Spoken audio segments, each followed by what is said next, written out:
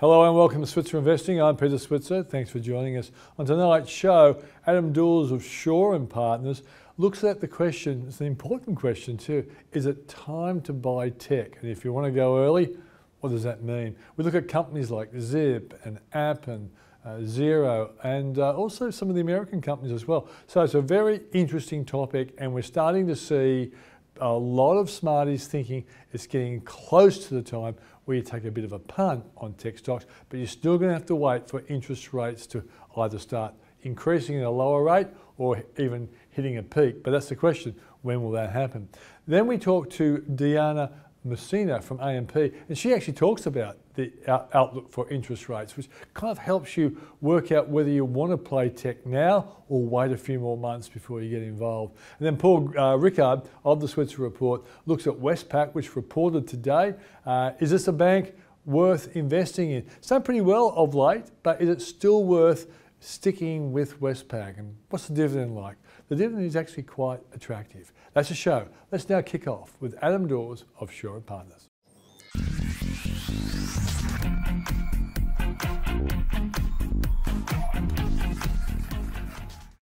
Thanks for joining us, Adam.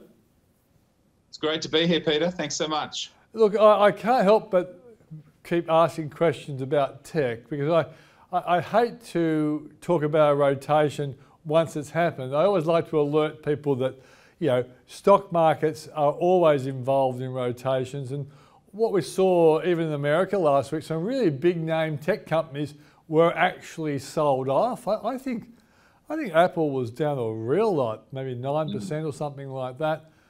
But interestingly, I found on Friday, a lot of the tech companies actually had a much better day.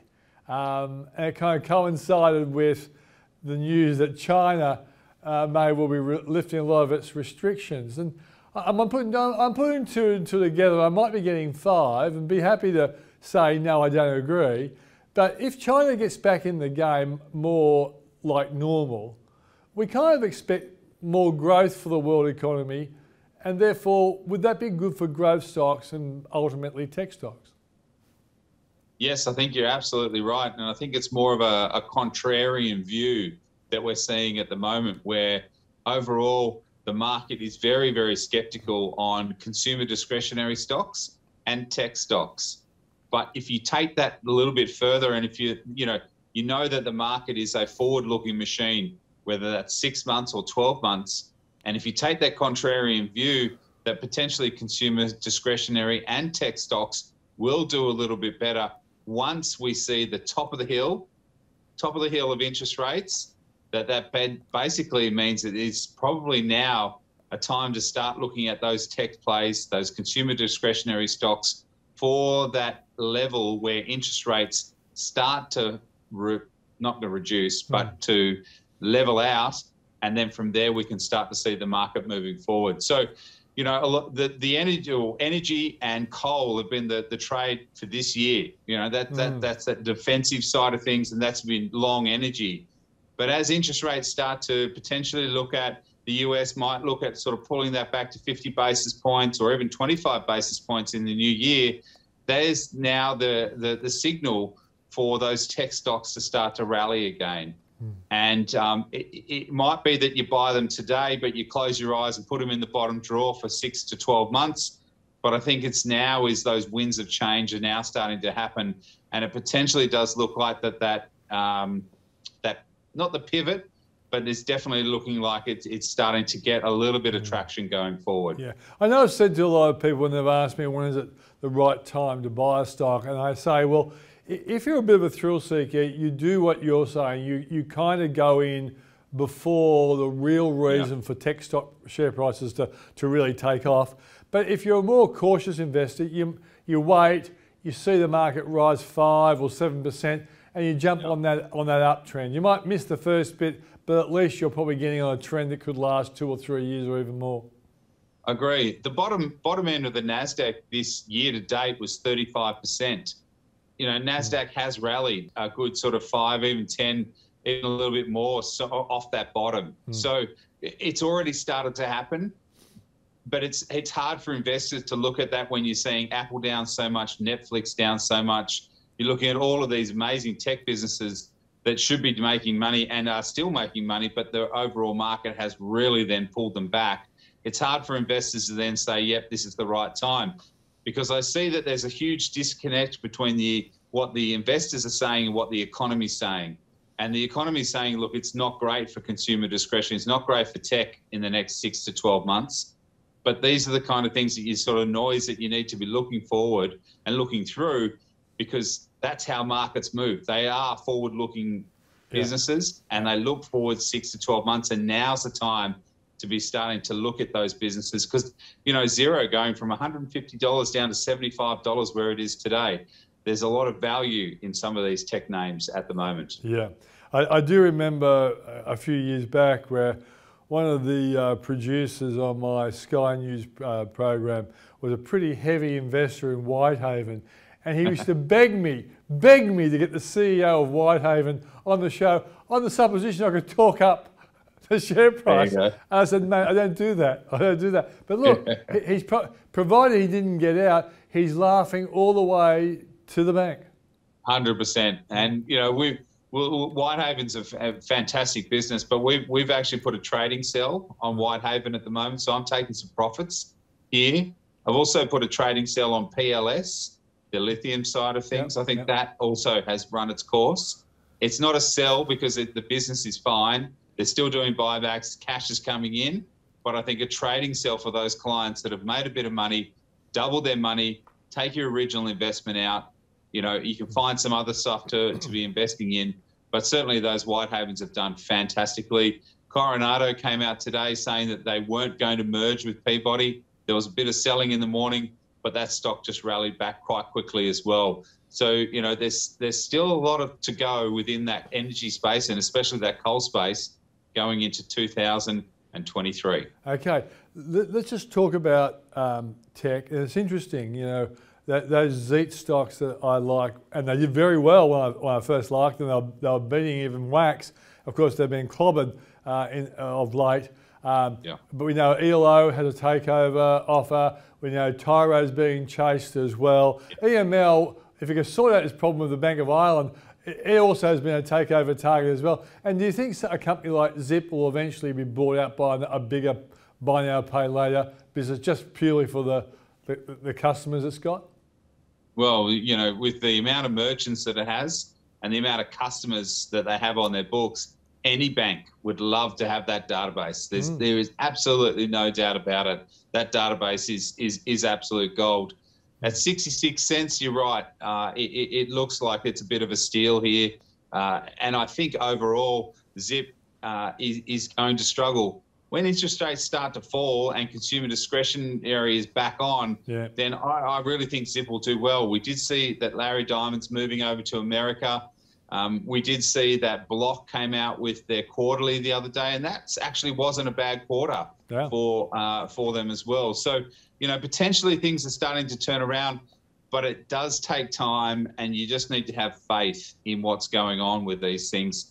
I think Zip overall structurally is a very good business, but it's in the wrong part of the cycle that we're in at the moment. So, yeah, as interest rates potentially fall, most of those tech stocks are looking quite good as well. We've got some fantastic tech businesses here in Australia that are making money, that are revenue positive, and you can see that with all of that sort of those private equity guys and all those coming in. They can see the value in what we have here in Australia, but it just hurts because those clients have been long-suffering clients or shareholders, and it's tough to be holding some of these things that haven't done so well. So, yeah, faith, I think, is what we need to have in this business. You sound like Michaels. What's his name? The singer? George Michael. George Michael's, faith. You've got to have faith. There you go. Now, just before we wrap it up, you touched on Zip. I was given a question only today about Appen, and I said, look, Appen has its problems. It was a very good company when it was able to, I guess, get involved in people's privacies a lot better than you can nowadays. But I said, look, probably, and the person in question, I think the share price is now $2.40, and he bought it $2.75. I said, look, when tech bounces, Apple will go up. It just won't go anywhere near where it was when it was $20 or $30 stock. Is that a fair call, do you reckon, that Apple will eventually have a bounce when all tech bounces?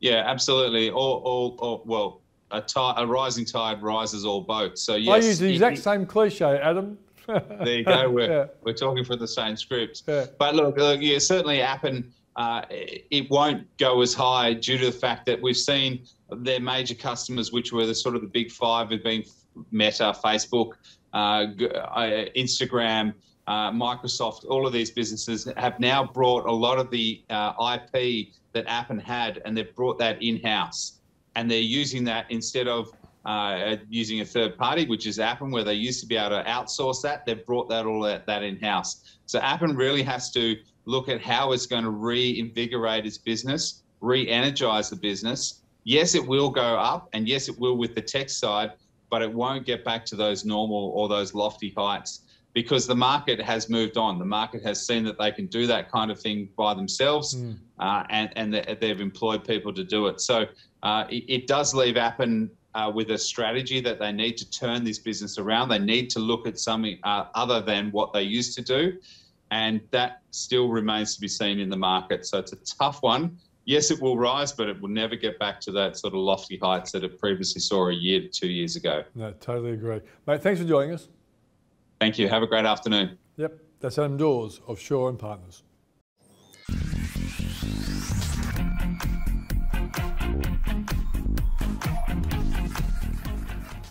Now joined by Deanna Mousina, who is the Senior Economist at AMP. And I want to catch up and talk to her about the big economic events that could have serious market implications. Great to see you, Deanna. Thank you for having me on, Peter. All right, so let's talk about the two big events this week. One is the US midterms. Now, I know on Sky News this morning, I was asked, how was the market going to react to a Donald Trump win, or effectively a Republican win? And I said, I don't know. I don't know, because I think last time he won an election, they loved it, but they got to know him. They could have a different view. Is there a market view of what the US midterms might mean to markets as well as ultimately the economy?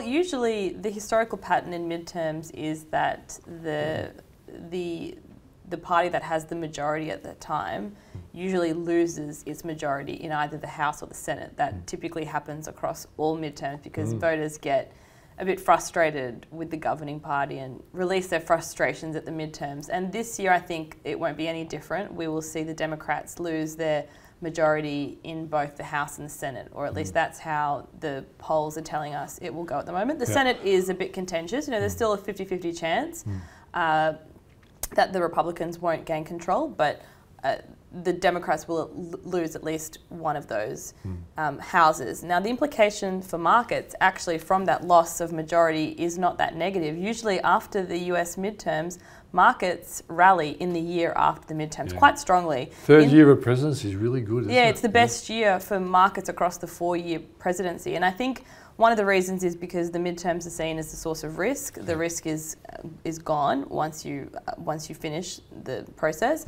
And secondly, because gridlock, where you have one party has control of one house, one party has control of another house, and one party obviously has the presidency. So it's harder to pass policies. They have to be more bipartisan. They have to be more central. That's actually positive for markets because you don't see as many far right or far left policies. Yeah, so it's less curveballs for a market. All right, so let's move to the second event, and that is the inflation number later this week. I've had the view that, you know, it's sort of kind of been persistently in the 7s. If it drops into the 6s and it's a decent drop, the market would really love it, wouldn't it? I think we're getting really close to an inflation downside surprise, because all of the forward-looking indicators for goods prices are Which you guys have been championing, if you're pipeline. Well, we have been, but we've kind of been a bit early on this, I think. And the reason that our inflation indicator probably hasn't predicted the fall in inflation as fast as usual is because services inflation is still so sticky and still probably rising because things like rents are still going up. And that forms a large chunk of the CPI, about 30%. And stinking airline services, they're staying up big time, aren't they? That's probably a post-COVID issue, which will dissipate next year, but for now, airline prices are still extremely high. So goods inflation, I think, is going to fall very quickly, and that will form some downside inflation surprise. So I do think that we are due for a downside inflation surprise. Yeah. Let's stick to the goods inflation side of it. And the market really loved hearing that China might be easing a lot of its restrictions. That should be good for reducing cost inflation over the next 6 to 12 months? To some extent, yes, because it Don't disappoint me, Diana, by I have to be a two-handed economist. Okay, right, yeah. So potentially, yes, because China will open up manufacturing and production more. But on the other hand, a stronger Chinese economy with reopening means stronger demand for commodities, and that will put upward pressure on commodity prices, which are already elevated, especially on the oil price. Okay. Yeah. Good for our overall market index if the miners are going higher. And generally, a positive view on China will be good for emerging markets because it will follow the lead from Chinese stocks. But I mean, Chinese stocks have been having a really difficult time over the past few weeks after the National Party Congress. And it's difficult to see a continued rebound on a medium-term basis in Chinese stocks. We've become quite negative on the Chinese economy. Yeah. It's interesting that as soon as the president has his term reaffirmed, some policies like zero COVID aren't as important as they were before the get-together of all the Chinese voters. I still think that zero COVID might be wound down somewhat. I think that's what we're starting to see from the whispers last week or the rumours that China will get rid of zero COVID. I think that there is still some truth to it. They will water down their policies, but it will take time, and it won't be just a band-aid approach of we're letting COVID rip. Okay, I predicted ages ago that I thought the markets rebound would be more likely in the December quarter. Gave myself 3 months. And it was a nice one on the Dow in October, a good start. Jerome Powell kind of took a bit of the wind out of my sails. And I know some economists are saying, well, if we thought maybe peak interest rates might have happened by the end of the year, they've now pushed it into, where do you think, or when do you think the Yanks might stop raising interest rates? Probably around the end of the first quarter next year for the US. I mean, for Australia, we actually don't see any more rate rises after December, so the peak will be much sooner. Ever? For this cycle. Okay. Never say never. no, by this cycle, that cash rate be pretty close to the peak. Yes. Okay, right. And clearly the money markets are still pricing in a 4% cash rate here in Australia. So the risk is obviously that we're incorrect in that view and that there'll be more rate rises next year. But for Australia, we see the peak at the end of this year. And for the US, I think it will have to be somewhere at the end of the first quarter, maybe the beginning of the second quarter, because the US Fed is already talking about when they get to that point where they will have to slow the pace of tightening. And they will slow the pace of tightening in December when they have their next meeting, we think. And because stock markets tend to jump ahead of reality, do you think when there's more at this stage, it's you guys as a group, economists, guessing what Jerome Powell might do? And of course, it's brilliant guessing. I'm not going to call it, well, let's just call it forecasting. But once the market really believes that 0.75% rate rises in the US are over and they might be going to 0.5 or 0.25 down the track, do you think the market would say it's time to start looking for a lot of the companies that we've been bashing up because of high and rising interest rates?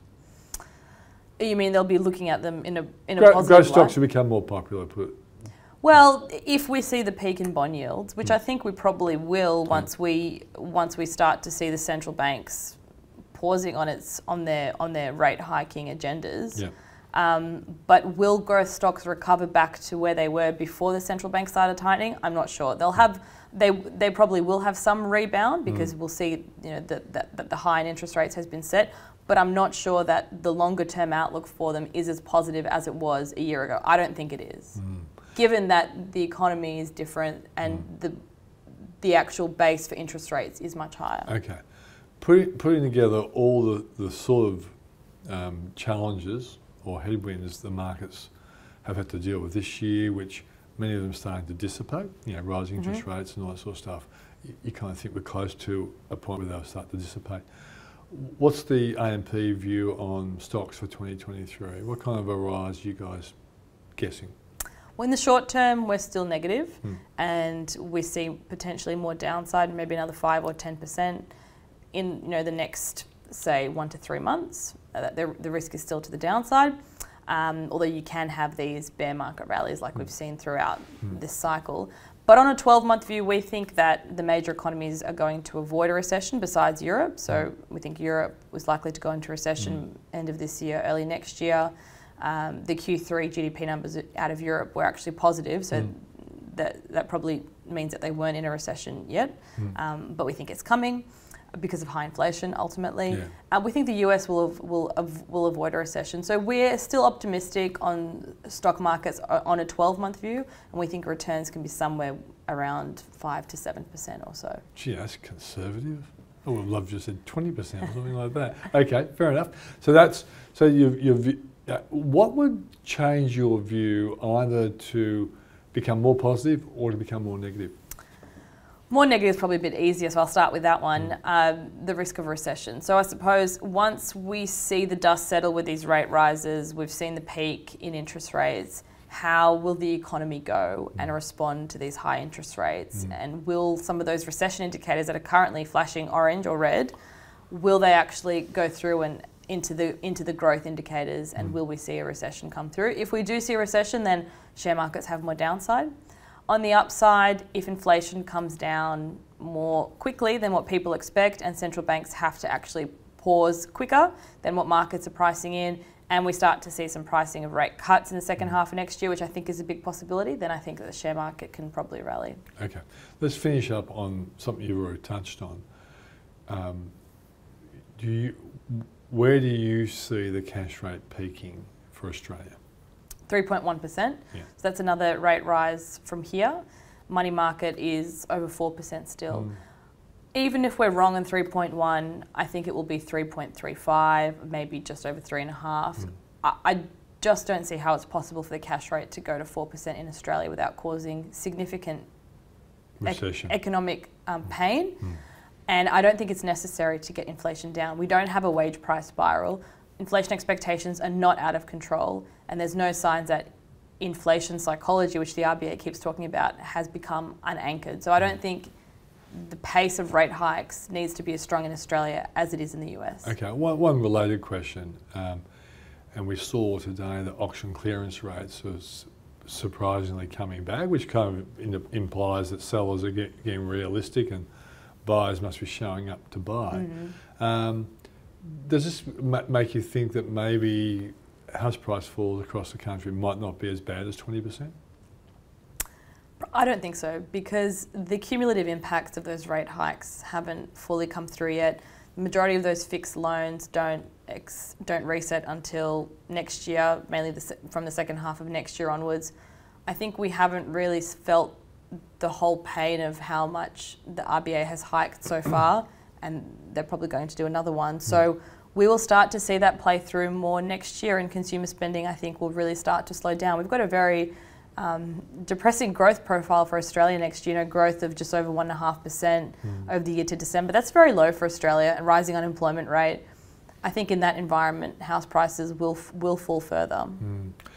The only thing I will say is that those forecasts have been made by Treasury and the Reserve Bank, and they're not the greatest predictors of our economy. But you don't have to say that. You don't have to say that. I can say that. Deanna, thanks for joining us. Thanks so much. That's Deanna Mousina from AMP.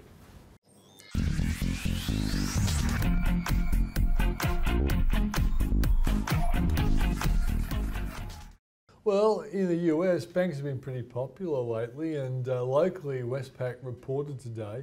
Let's just see how it reported and what the future is of banks generally. Paul? Yeah, I mean, Westpac did okay, Peter. I mean, it came in with a half-year profit of $3.5 billion, and that was up from 3.1 in the first half. Yeah. That's probably the best number to look at. There are just so many numbers floating around, and whether you look at abnormals or not abnormals and the rest of it, but that's sort of the underlying business. But that was really pretty much exactly as the market expected. And because I think, it sort of highlighted a few challenges around the so-called exit NIM, which is the net interest margin when you finish. Yeah. Plus, again, it was pretty much a workmanlike result. Everything was telegraphed. Everything came out. You've got to bear in mind that Westpac's been one of the best performing banks over the last month or so, up 17% since the start of October. Yet regarded one of the worst of the four. Yeah, I mean, look, mean reversion, you know, like it's got too cheap and the market bought it up. And I think the market said, okay, well, it's got the result and that's why it's off 4%, because it was not much more than what it was expected. Yeah.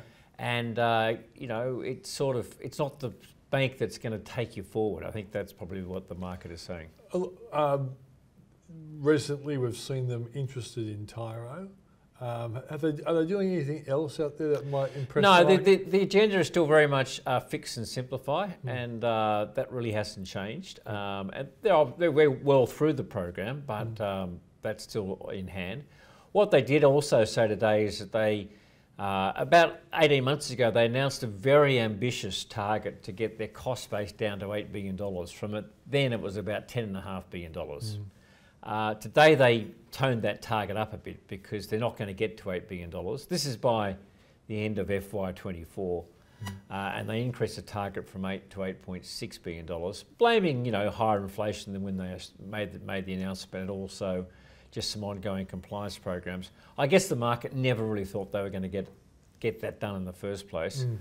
But this is probably a bit more reality. I think the thing with Westpac, Peters, look, there's some positive things. You know, they have fixed, they have simplified, but sort of what happens next? You know, it's sort of, you know, with the Commonwealth Bank, you've got relative security. You can see that they're consciously trying to grow their business. It's a really well-run bank. So is the NAB, which is sort of the pretender, I guess. So you've got relative safety in both those banks. Westpac is sort of, you know, vying with ANZ for sort of fourth position. Does okay, but the market's brought it up on doing okay, and so where to next? And you don't really get a sense that if you sort of project a couple of years out, that it's really going to set the world on fire. Have banks run their race, Paul, or do they have, you know, 5 or 6% gain ahead of them?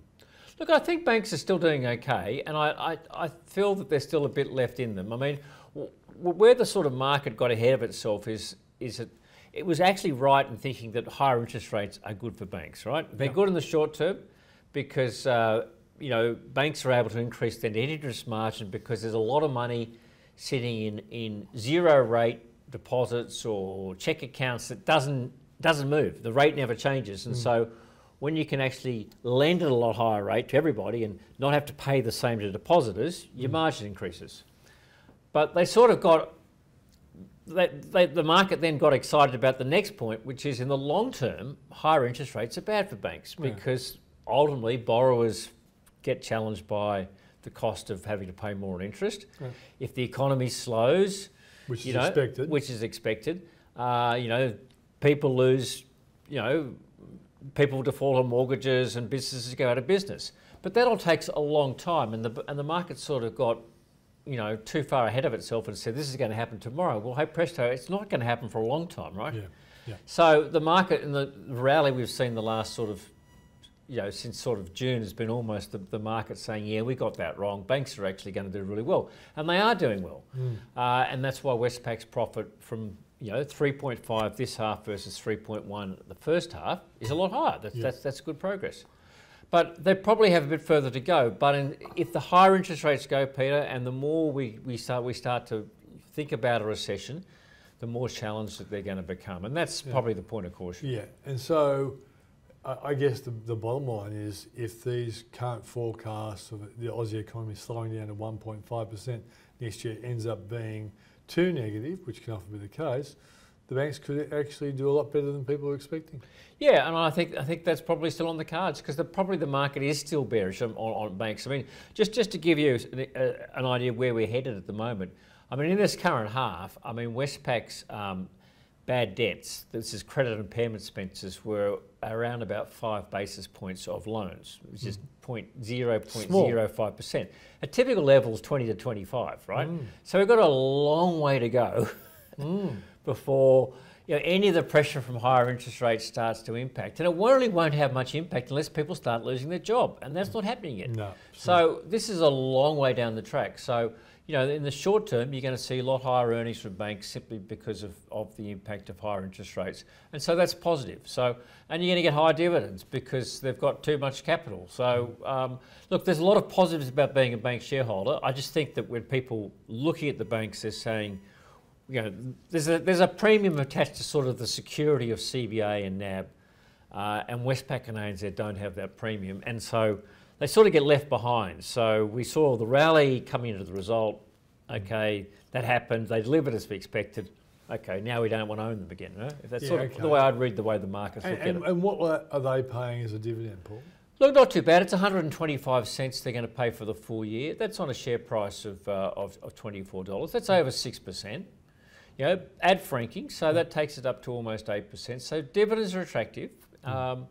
And I don't think there's any risk. You're going to get high dividends. So, I think banks stay a little bit overweight, but I think you're probably going to get bouts of market nervousness, bouts when the market starts to worry about bad debts, when you might see slightly more attractive levels to get set at. And so in the eyes of the market experts, banks are more value stocks than growth stocks.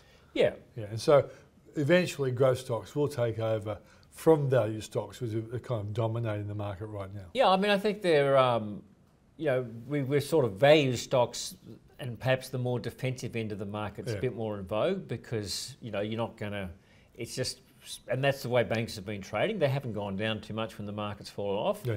And they've come back pretty quickly. In fact, most of the banks are higher than they were at the start of the year. Yeah. Which tells you something when the market's down. Yeah. So, it's about, I think it's got that sort of benefit. Now, at some stage when the market gets excited about growth again, banks will get left behind. Yeah, because the smarties will sell off, take their profits in banks and plough them into the text. But I guess that's a story for another occasion. That's Paul Rickard from the Switzer Report. If you want to know more about the Switzer Report, go to switzerreport.com.au. And that's the show for tonight. Thanks for joining us. We're back on Thursday, of course. And don't forget, if you want more insights, the kind of stuff that we don't always talk about on the show, go to switzerreport.com.au. Thanks for joining us. See you on Thursday.